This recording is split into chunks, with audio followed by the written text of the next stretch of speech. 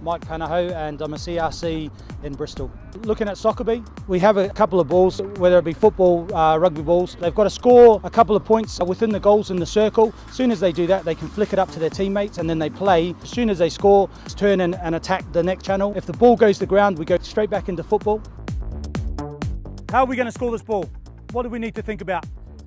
So we need to talk about how we communicate with each other. What else? Finding space, okay?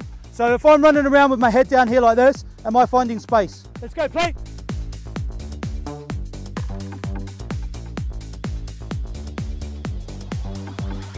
So in terms of the principles of play, we're looking at go forward. With that, we're looking to support each other too, and the continuity inside, but also looking at a bit of pressure too, because around the footwork, evasion skills, and then also when we do the flick and we go into hands, actually that opportunity to move the ball. There's a little bit of chaos going on here, isn't there? Think about our chaos. We're throwing you out there. Where we support, where could the space be? Could be right next to you, could be. Yeah, where else? Out wide, yeah, anywhere, could be anywhere.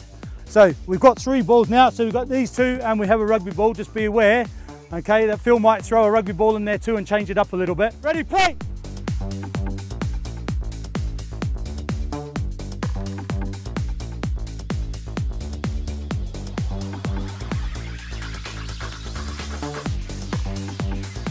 It's an opportunity for the boys to get out there, play a bit of football and a little bit of rugby, looking at evasion skills, using the space, and in terms of just being really fun and enjoyable, and the boys really taking massive part in the game and keeping them engaged through something different.